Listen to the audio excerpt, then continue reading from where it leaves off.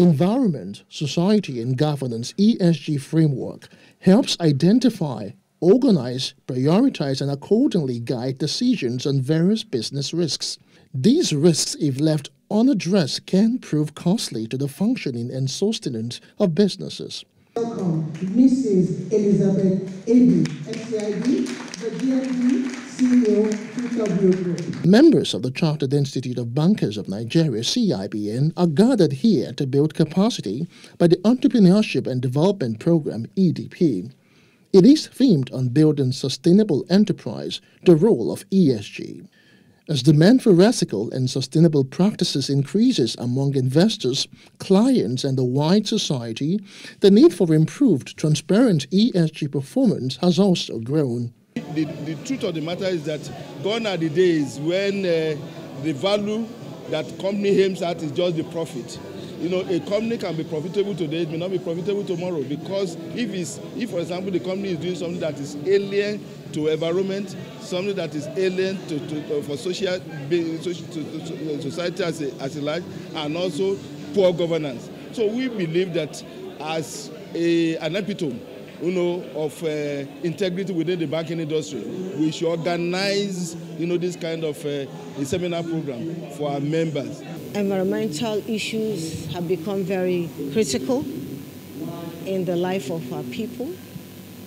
Social issues have to be embraced to make sure that all things are working together. And even in the business itself, there must be rules and regulation guiding the business for sustainability. Other speakers believe the quality of a company's ESG-related risk management is important to investors in weighing overall risk and return.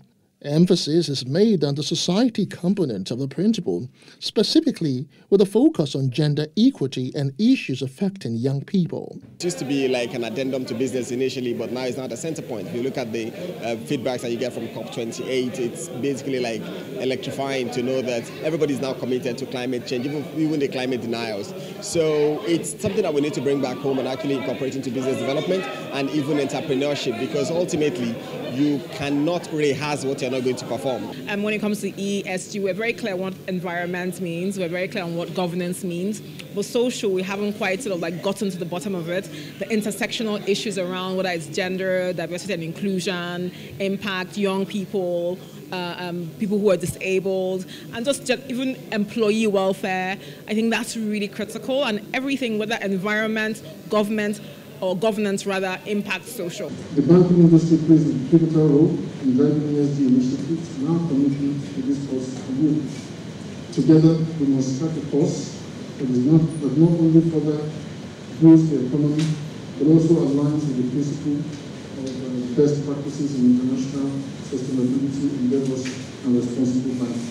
Board involvement and managerial support is critical to creating value through ESG strategies, as active involvement by corporate boards can help guide and shape best practices and reinforce the idea of the strategy as a priority. Of the practice license and seal of the C.I.B.N confers.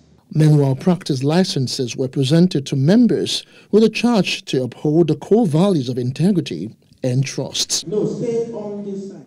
Hello, hope you enjoyed the news. Please do subscribe to our YouTube channel and don't forget to hit the notification button so you get notified about fresh news updates.